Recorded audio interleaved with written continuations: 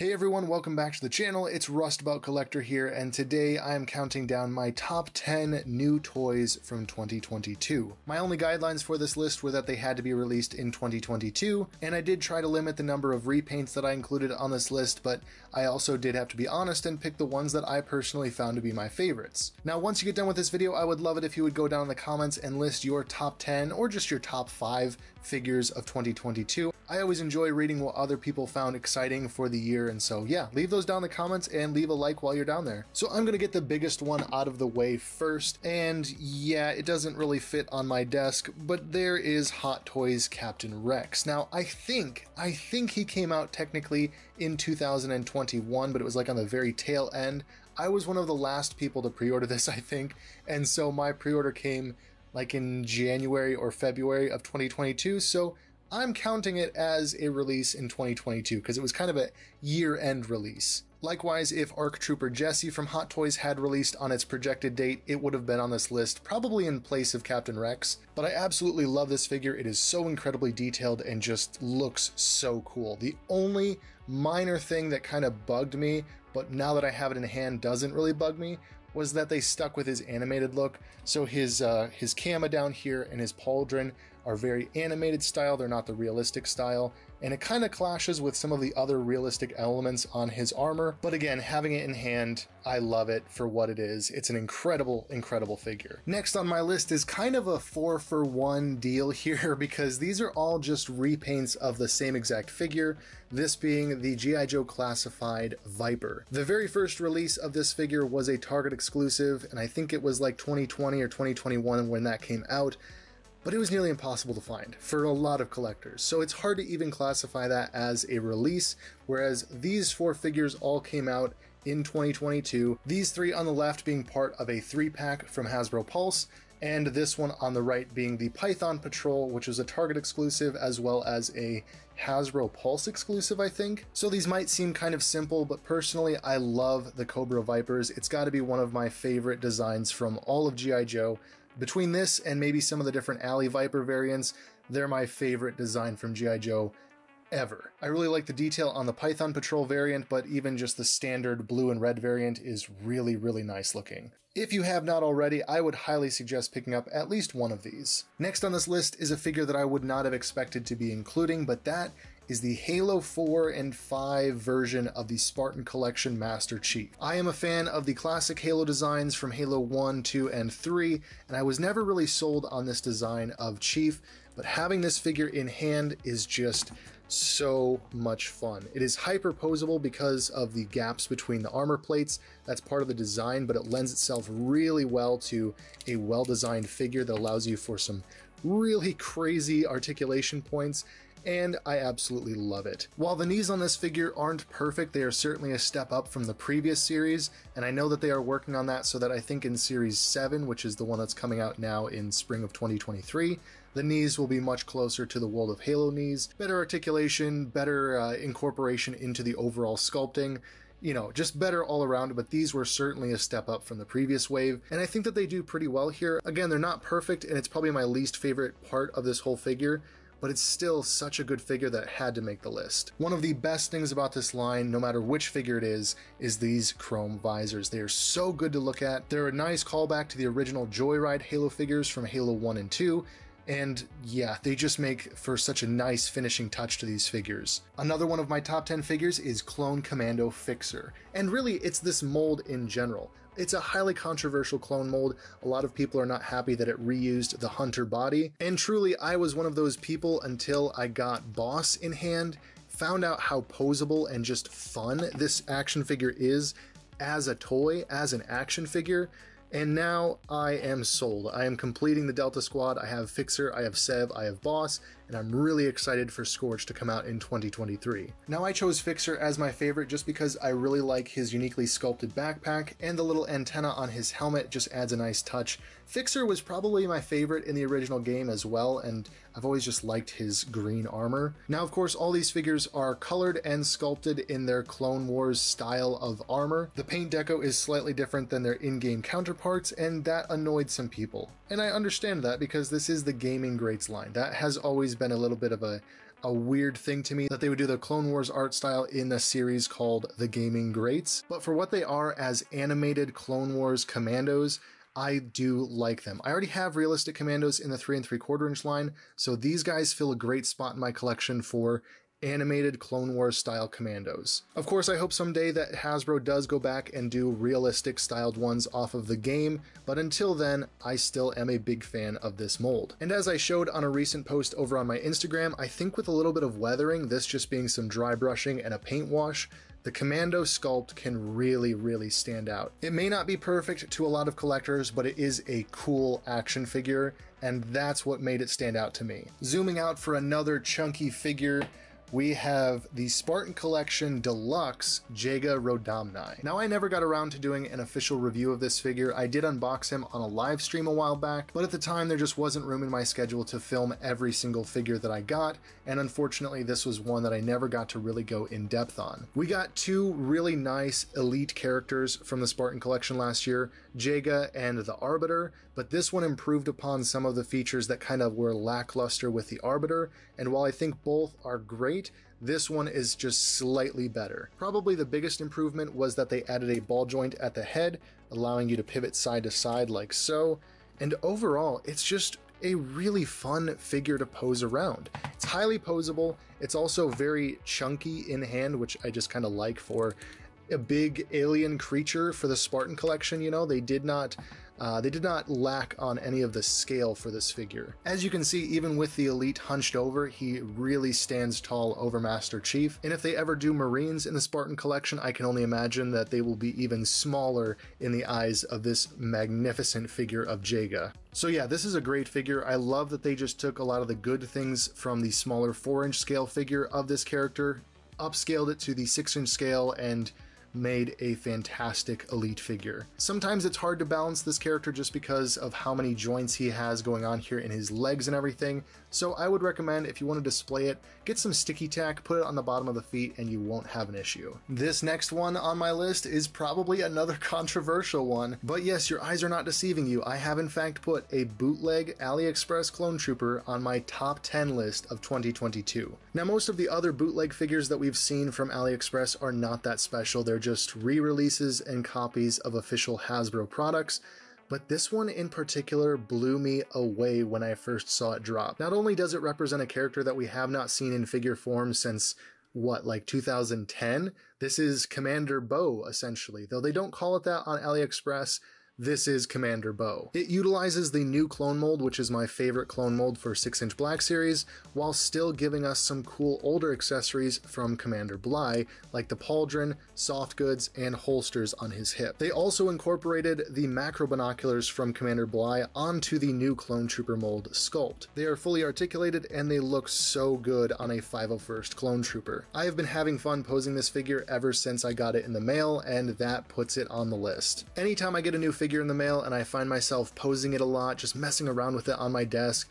having fun with it, taking photos with it, that really makes it a standout figure. It doesn't have to blow my mind with some new inventive articulation or anything, it just has to be cool, and this figure is cool. It incorporates some old things with some new things and kind of just brings it all together into a really classic design, and I absolutely love it. I know it's controversial to have a bootleg on a list like this, but hey, when a bootleg company is doing stuff that official companies aren't, they make it on the list. Now, I know that many might say this is not a very exciting entry for this list. We've already seen this mold in the form of the bootleg back there, and we've already seen a repaint of a clone trooper in the form of Fixer back there. However, the 13th Iron Battalion has to be one of, if not my favorite new clone trooper design, especially in canon. There isn't anything unique about this mold. It's been used before and it will be used again, but the markings are what make this figure special to me. Ever since I played Jedi Fallen Order, I fell in love with this clone trooper design.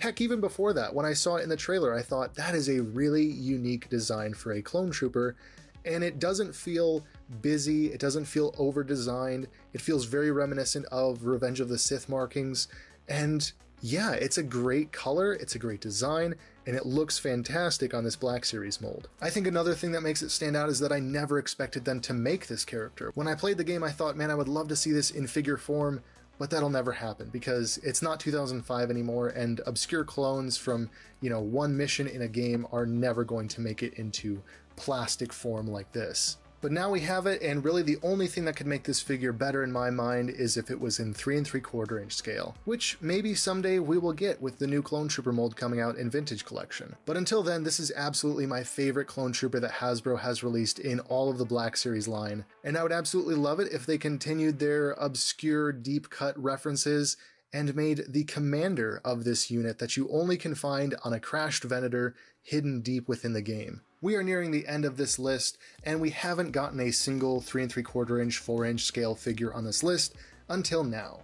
This is the World of Halo 5 Master Chief. Once again, this is not a figure that I was super hyped for when I first saw it released, but then getting it in hand, it changed my mind. It has a lot of great points of articulation, it can be posed in a lot of really fun ways, and just in general, it's a fun version of Master Chief to have in the collection. Now, I think what makes this figure lend itself to being such a fun action figure is the same thing that happened with the Halo 5 Master Chief back there. The armor plating has a lot of gaps in it, which means this figure is ultra posable. You can get the shoulders up really high, you can get the elbows crunched in, and you can't really do that with all the different Spartans. A perfect example is kind of the runner-up. I was going to put this guy on the list. This is Halo 5 Spartan Buck. He has very similar armor. He has a lot of the same gaps that allow him to have really good ranges of motion.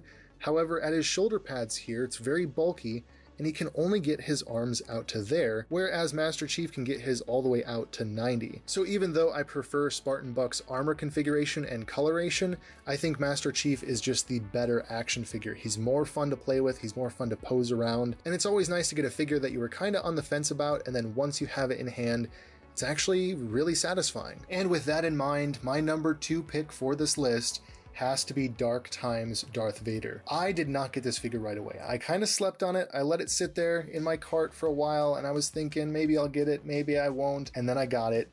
And this figure has to be the best Vintage Collection figure probably in a very long time. You'll probably wonder why I say that when you see my number 1 pick, but no, this is absolutely the best new sculpt for Vintage Collection we have ever gotten. Not only do we have tons of soft goods here with his cape and his mini cape down here, but he has the new articulation with ball jointed hips. There is a wide range of articulation with all of his joints, and he really brings together all of the engineering feats that the Vintage Collection has been working on over the past couple of years. But as if that wasn't good enough and he wasn't already the definitive Darth Vader figure in 3 3/4 inch scale, he also came with interchangeable hands, which is a very interesting thing to see on Vintage Collection figures, especially one that isn't considered deluxe. So we have 2 interchangeable hands, the lightsaber, and a lightsaber hilt that can be affixed to his belt. Tons of accessories for the $15 price point that he retails for, and honestly, I'm surprised they didn't try to pass this off as deluxe, but I'm very, very glad that they didn't. So if you were at all on the fence about this figure like I was, just get it. You will not be disappointed. This is probably the coolest figure that I have handled in Vintage Collection in a long, long time. And that is coming from somebody that is primarily a clone collector. I don't collect every character. I don't care if I have a version of Han Solo or Luke Skywalker, but this has kind of changed my mind about that. Now, before we get to the number 1 spot, we got to run down a couple figures that I'll consider my honorable mentions. First up, we have this G.I. Joe classified Tiger Force Outback. Outback is a really fun character. He's cool to pose, he's got a good design and everything, but he just didn't really top the other ones here on this list for me. It was a very close call though. He was definitely if this was the top 11, he would be, number 11. He was really close to being in the top 10, but he just couldn't make the cut. Next up was this Phase 1 Army Builder pack from the Vintage Collection. I really loved this set and what it does for the Vintage Collection Clone Army. However, these figures are not that unique. They are just, the standard Phase 1 skinny mold that we have gotten before, and the only really nice thing that I kind of considered to be cool about this pack is that we are getting all new Temuera Morrison head sculpts. That does make it unique, it does make it really cool and worth picking up, but it doesn't make it that unique or that cool for a top 10 list. I know, these are also repaints, and that 13th Iron Battalion clone is just a repaint, but that was a special repaint for me. I really, really liked the 13th Iron Battalion. These 2 ARC Trooper repaints just didn't quite do it for me. These two are still really, really cool. The ARC Trooper mold is still solid as well. If this was a more accurate version of Fordo, I would definitely have had him on the top 10, but unfortunately, I really can't even consider this to be a version of Fordo. I would just call this guy a cool clone trooper. He doesn't really have enough in common with the Fordo design to qualify him as Fordo. But still, they're clones and they look cool and I love their designs. I hope we get more of the Battlefront 2 ARC Troopers in the Black Series line, but they just had to be in the honorable mention section. They couldn't quite cut it for top 10. And honestly, even though this is like our 100th version of the Halo Infinite Master Chief, this multi-pack with the weapon and the little Cortana hand here is really, really cool, but just not cool enough. There's not enough uniqueness on this Master Chief figure to have it on the list. This additional hand is really nice though, I do like that a lot. And this figure of the weapon is almost really cool. It's cast in some translucent plastic and the base lights up to kind of give you that hologram effect, but literally this is the stance that the figure comes in. You can't move the arms apart from a swivel. You can't even move the arms into the same position that she is standing in here on the little hand piece. It's just kind of a statue almost. The pose is very awkward and yeah, like I would want to put this on the list if it was just a little bit better. If there was a little bit more uniqueness about this figure of Master Chief, and if this figure was just a little bit better, it would be on this list because I love this light up feature. I love the new handpiece.